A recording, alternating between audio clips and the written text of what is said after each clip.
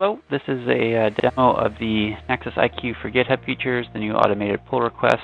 You can see my application here, all set up nicely. Got this repository cloned already, and I'm just going to run a standard build on it with the Maven plugin to send the results into IQ.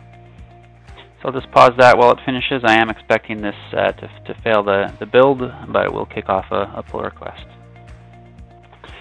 Okay, so there's the failure in the build, and if I head over to my repository, you can see that I have a new pull request available, bumping Jackson data mine from 2.9.9.3 to 2.10.0.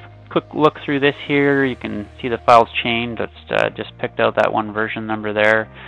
So we can pick it out. This one happens to be just a regular dependencies. We also support dependency management as well as through property files.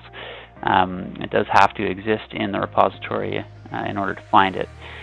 Looking at the PR description, or first of all the title, is fairly straightforward. The branch name is basically the long form of the component with a description of the to version number and the from version number. We have a link to the actual report at the top here. Fairly straightforward. We have some links to the vulnerability lookup for the actual CVEs, so it'll just do a search and replace find to add in those links, including our own custom Sonatype ones.